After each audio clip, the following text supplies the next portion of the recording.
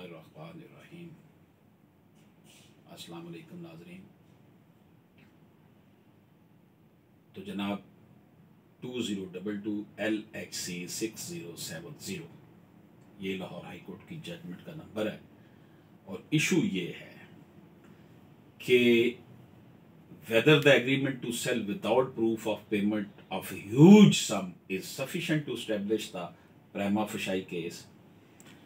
कि अगर कोई एग्रीमेंट टू सेल लेकर आपके पास आ जाता है इस प्रूफ के बगैर कि उसने वो कहता है जी मैंने बहुत ज़्यादा रकम दे दी, इतने करोड़ रुपए दे दी, जो प्रॉपर्टी है उसके हिसाब से, लेकिन उसके पास वो प्रूफ नहीं लेकर आता, तो क्या आप समझेंगे कि ये प्रिमा फेसी केस बनता है या नहीं बनता? ये इशू है जी हमारा।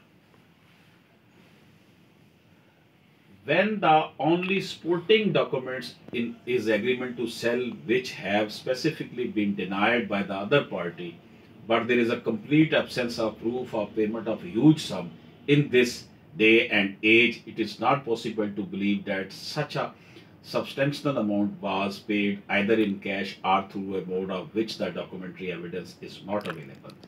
The fact that nothing has been appended with the plan to support the contention that the entire sale consideration was paid is a factor that goes against the petitioner's attempt to plead existence of prima facie case at the stage। उनका जनाब इतनी heavy amount आजकल के दौर में मतलब इतनी ज़्यादा रकम उठा के लेके जाना या फिर चेक के थ्रू दी गई है, पे ऑर्डर बनाया गया, बैंक ड्रॉप बनाया गया, तो ये पता चल जाता है कि ये पेमेंट हुई है या नहीं हुई।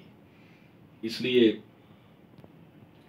ये कहा जाना the agreement to cell without proof of payment of huge sum is not sufficient to establish the प्रिमा facie case. आप एग्रीमेंट टू सेल लेकर आ गए लेकिन आपने पेमेंट का प्रूफ नहीं दिया कि ये हमने पेमेंट भी की हुई है, then it what it reflects it is not प्रिमा facie case. ये केस बनता ही नहीं है, एस्टैब्लिश ही नहीं होता। इजाज़त दीजिए। अल्लाह हाफिज।